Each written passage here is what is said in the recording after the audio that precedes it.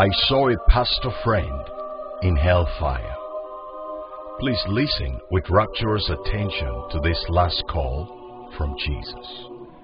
Witness Ken Paul Obieke is my name, a living witness of the only Lord and Savior, Jesus Christ. Luke chapter 16, from verse 22. If there's a message so important to Jesus Christ but have been abandoned by the 21st century apostate churches, it is the message about hellfire. The reason is clear on why this message is abandoned. Satan wants as many as possible to end up there in hell with him, both from the churches and the world.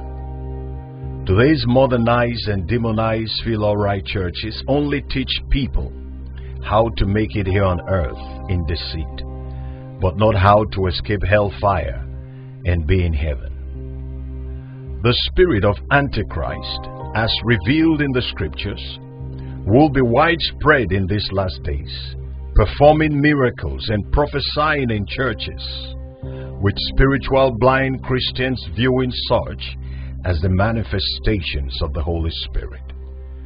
This period is described in the Bible as perilous times, meaning very dangerous seasons.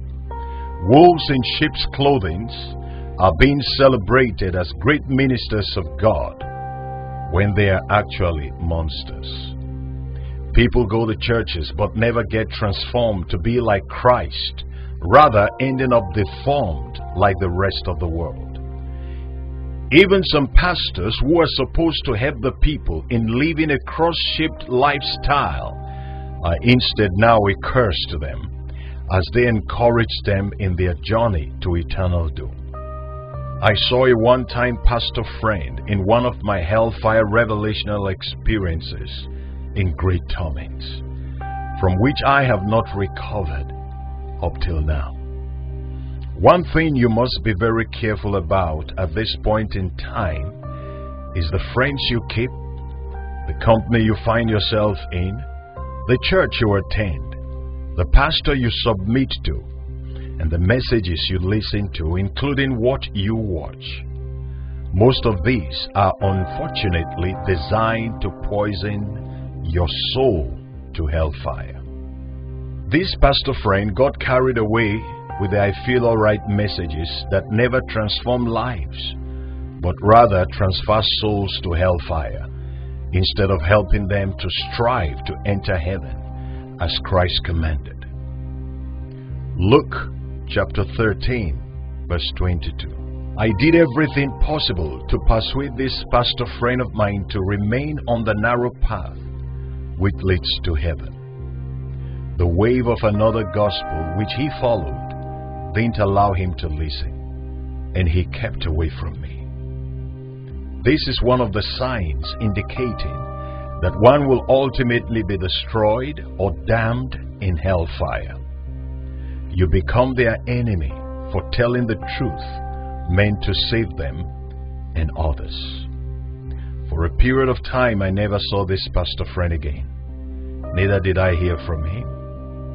One day the wife called and broke the news of his sudden death to me. She said he suddenly began to vomit stool blood, and as he was being rushed to the hospital, he gave up the ghost on the way. After just a few days, I was given a revelation of him in hellfire. It is always a heartache to narrate how I saw this pastor friend in hellfire, under everlasting torments, a condition I could not help him from, despite his pitiful cries and pleadings. When he asked me to beg Jesus to give him another chance, I tried to do so, but it ended up in a choking plea. The Lord said to me, hell has entrance, but no exit. It is a place where mercy and grace have expired. Son, I brought you here as a living witness for the living and not the dead.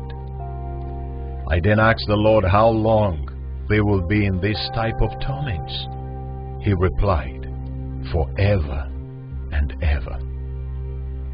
Whenever the Lord mentions the word forever, The sound rattles and shakes up the entire place, and the people will scream and shout. The word forever is the most dreaded word in hellfire. Jesus said to me, one humanity going to hellfire is a personal decision and choice.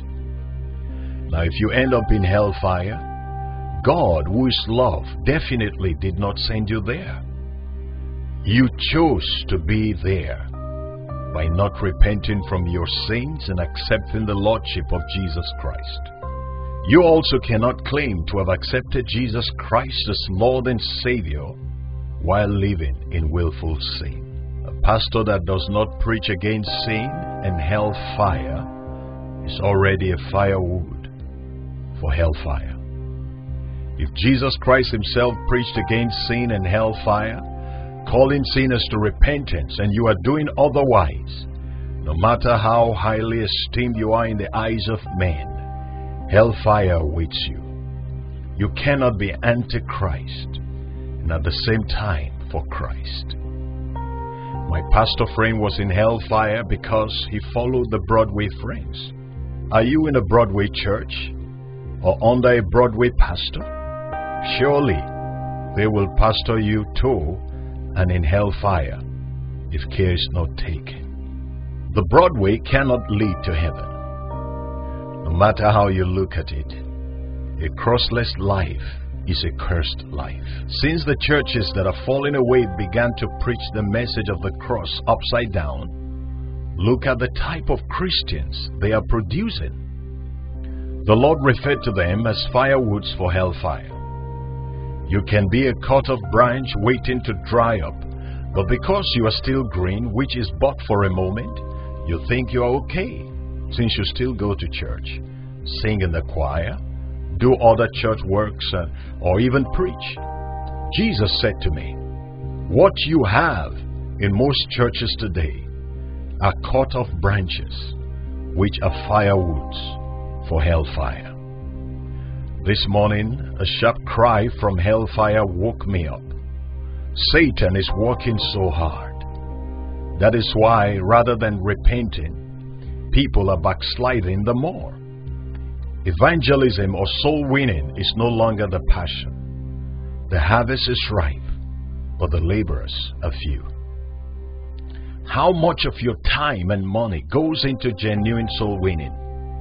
When did you last cry because you know your family members will miss heaven if the rapture occurs now? This morning's experience which I had increased my hatred for Satan, sin, and his works. All Broadway ministers are false prophets. Grace that gives you free ride in sin makes you an accident that must happen in hellfire. Seeking the kingdom of God and his righteousness first, and all the rest added unto you, is the standard of the true gospel. God promised to add all good things you need in this life, but they do not come first, as they do not possess eternal value. When you make them first, they become gods competing with God.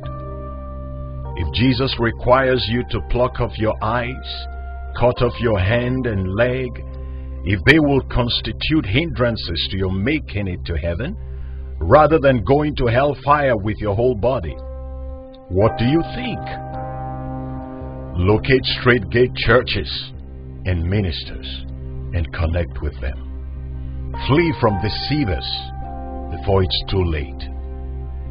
Apart from the rapture, do you know if this could be your last day or the last genuine message that will be coming to you?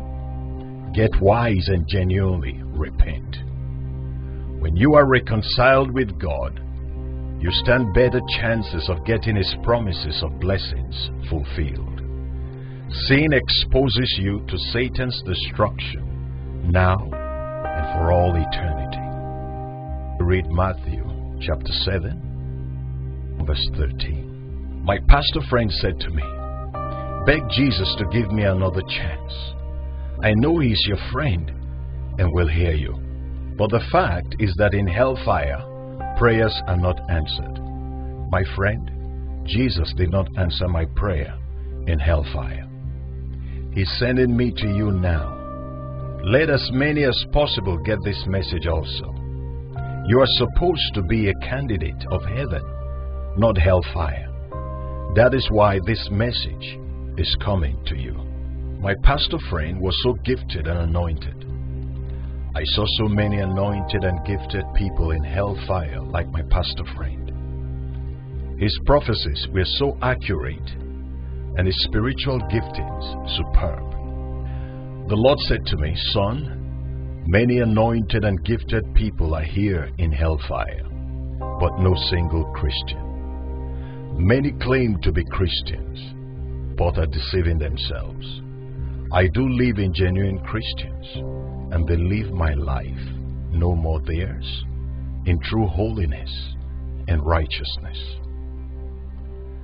When I was living hellfire with Jesus, my pastor friend cried a cry that caused tears to stream down from the eyes of the Lord in mine. My pastor friend cried, "Are you leaving me here forever? How did I end up here? And this is not going to be just for a moment." Jesus took hold of my hand as we were leaving, because I was dragging my feet, hoping he would change his mind. But in eternity, everything is fixed. Please spread this message in the urgency of heaven and in the spirit of love. Let it go round the whole world. It will be someone's last chance, with the signs all over the world pointing to the Master's imminent return. Angels do not preach the gospel, neither do they win souls. It is your duty and my duty to snatch souls from hellfire by all possible means. Join Operation Snatch Them from Hellfire now. This message must get to the ends of the world through your determined actions and instructions. When I woke up this morning after seeing how the devil is fast dragging souls to hellfire with a net as big as the whole earth, a voice said to me, "Only those truly on fire for Christ can be a match for hellfire." The Lord Jesus says, "Behold, I come quickly."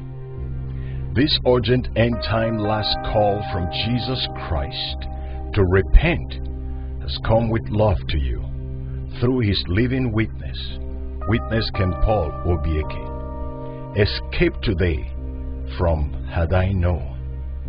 Eternity is forever.